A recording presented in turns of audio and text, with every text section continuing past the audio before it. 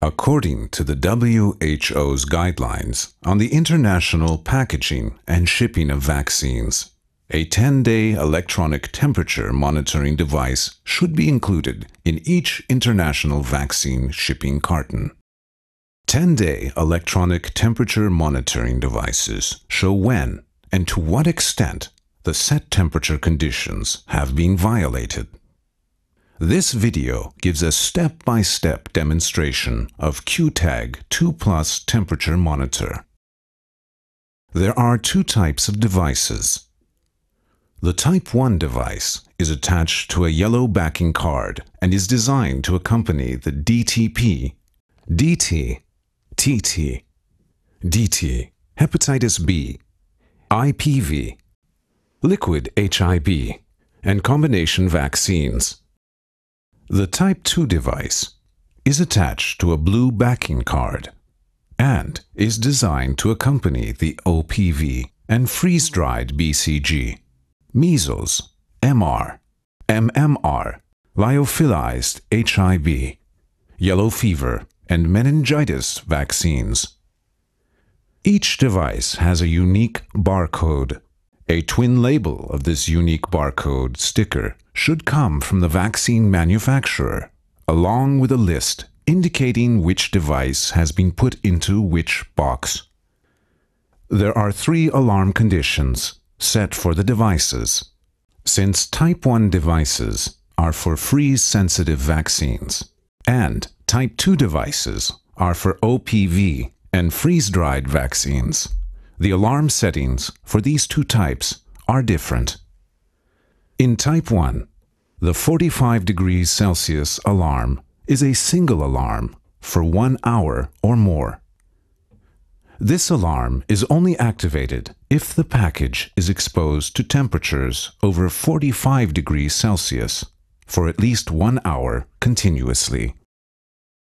The 30 degrees Celsius alarm is activated when temperatures are above 30 degrees Celsius for at least 10 hours cumulatively.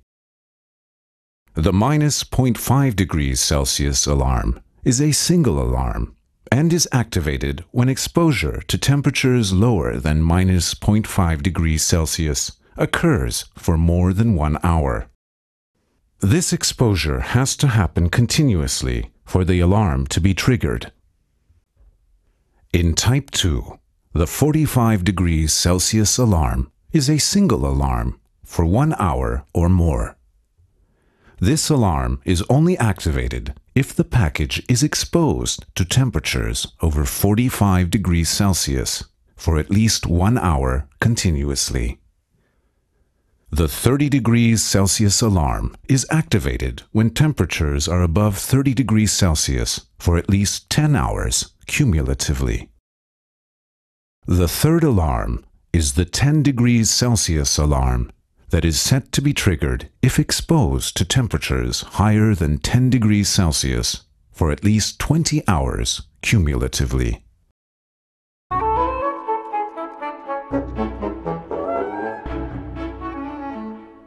When you receive an international vaccine shipment, you must open all the cartons one by one to remove the devices. When you remove the tag2 from the carton, you will see the run signal flashing on the bottom right corner of the screen, which means that the device is in active recording mode. In order to stop the device, you have to press the stop button for 3 seconds. The run sign will disappear from the bottom right corner of the screen, and the stop sign will appear on the bottom left corner of the screen. The device is now stopped and will not record anymore.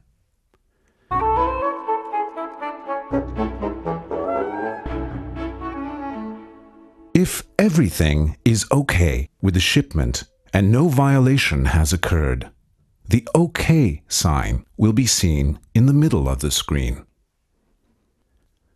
For every 10 hours of the journey, one dark segment will be highlighted. In this example here, you can count a total of 12 dark segments. This means that the journey was at least 120 hours. The precise total elapsed transit time of 127 hours and 41 minutes is displayed in the middle of the screen under the OK sign.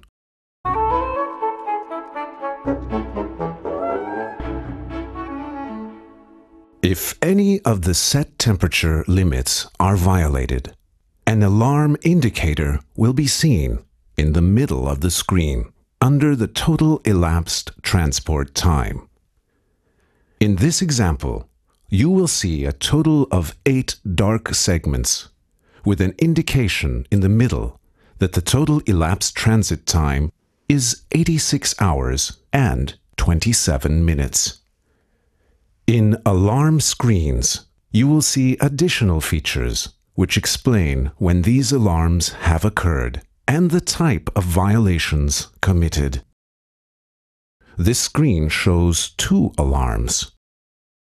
The first alarm is indicated with an additional arrow next to the second dark segment, pointing to the middle. This means that this alarm has happened during the second 10-hour duration of the journey.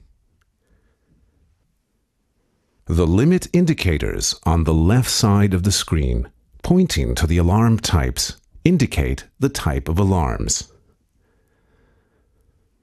The very first alarm is shown with a limit indicator that is at the very left side of the screen under the first alarm sign.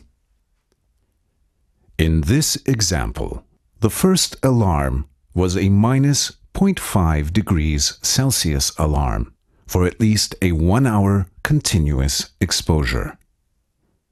The second alarm has happened during the 7th 10-hour period of the journey, indicated with an additional arrow next to 7th dark segment and pointing to the middle.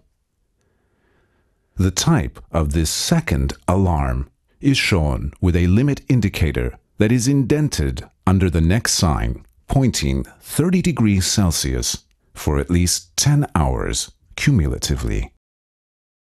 If there is a third alarm, this will be shown under the next sign.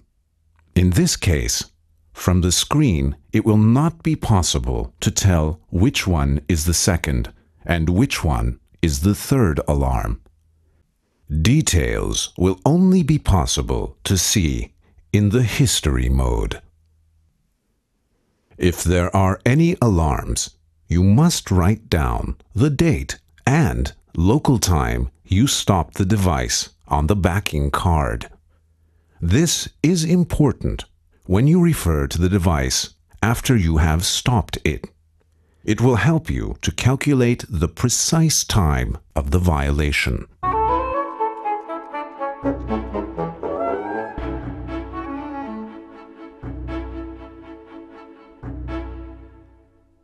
All stored data can be retrieved up to 6 months after stopping the tag2.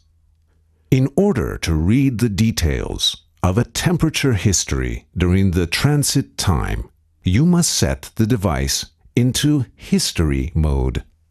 To do this, you must first press the Start button firmly and simultaneously press the Stop button for 1 second and then release both buttons. As soon as the history mode is activated, the first time segment and the max sign start flashing. Additionally, a temperature is displayed in the middle of the screen. This is the highest recorded temperature during the first time segment for the first 10 hours of the journey. In this example, you will see that the highest temperature recorded during the first 10 hours is 4.3 degrees Celsius. To continue reading the history, you must press the Start button again. This time, the first segment will continue flashing. In addition, the min sign will start flashing. The temperature that is displayed in the middle indicates the minimum temperature recorded during the first time segment for the first 10 hours of the journey. In this example, you will see that the lowest temperature recorded during the first 10 hours is minus 0.2 degrees Celsius. When you press the Start button again, this time both the max and min signs will start flashing. The temperature displayed in the middle indicates the average temperature recorded during the first 10 hours of the journey. In this example, you will see that the average temperature recorded during the first 10 hours is 2.4 degrees Celsius. By pressing the Start button, you will move to the next segment.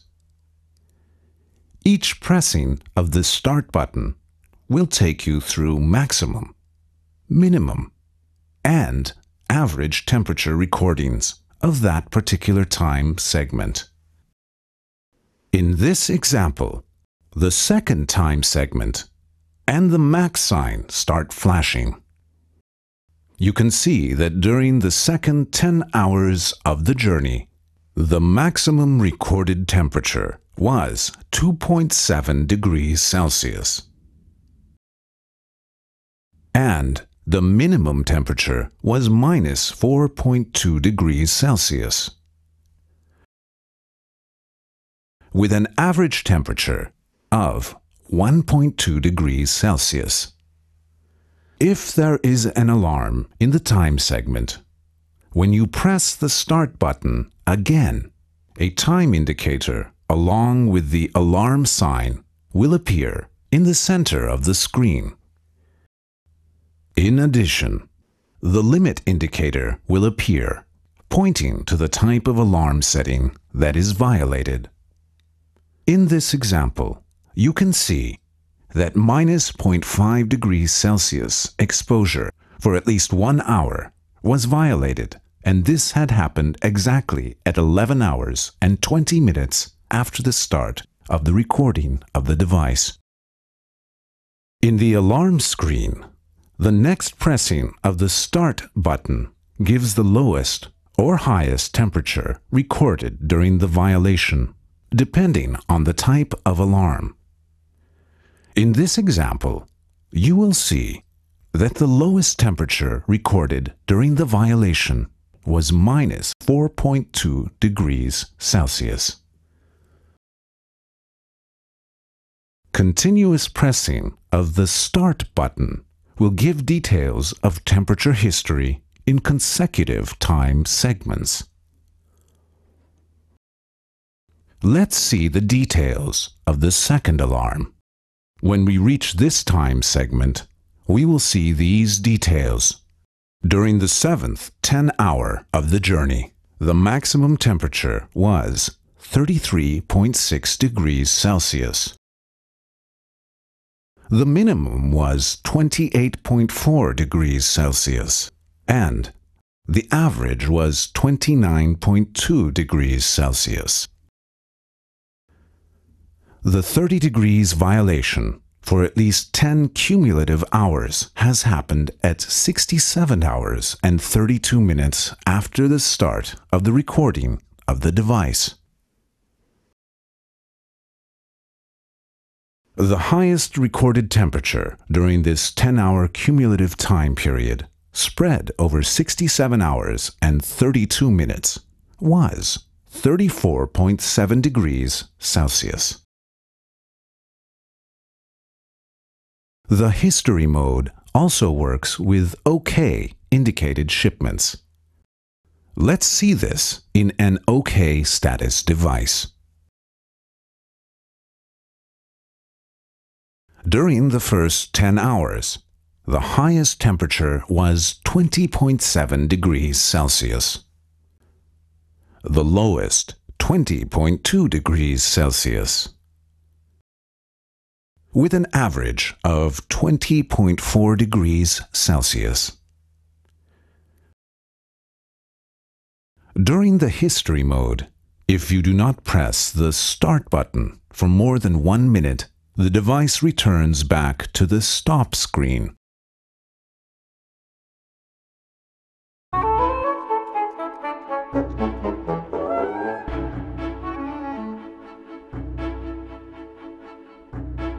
tag2 Plus has an additional feature that is called Test Mode, which can be used either prior to starting or after stopping the device, but not during active measurement. This mode is for seeing if the device is functioning properly. The test mode is activated by, firstly, pressing and holding the Stop button, then simultaneously pressing Start, and then releasing both buttons. The display shows 10 times alternately all display segments and the current ambient temperature. The test mode confirms that the device is working properly. The tag2 Plus device automatically falls back to its prior operating mode after the 10th test cycle. The end of the battery life is indicated by the expiry date printed on the backing card. The accuracy and proper function of the device cannot be assured beyond this expiry date. If there are any alarms, you should refer to the decision table above the expiry date on the back side of the card in order to take correct action. If there are any alarms, do not forget to make a photocopy or scan the device along with its backing card for documentation.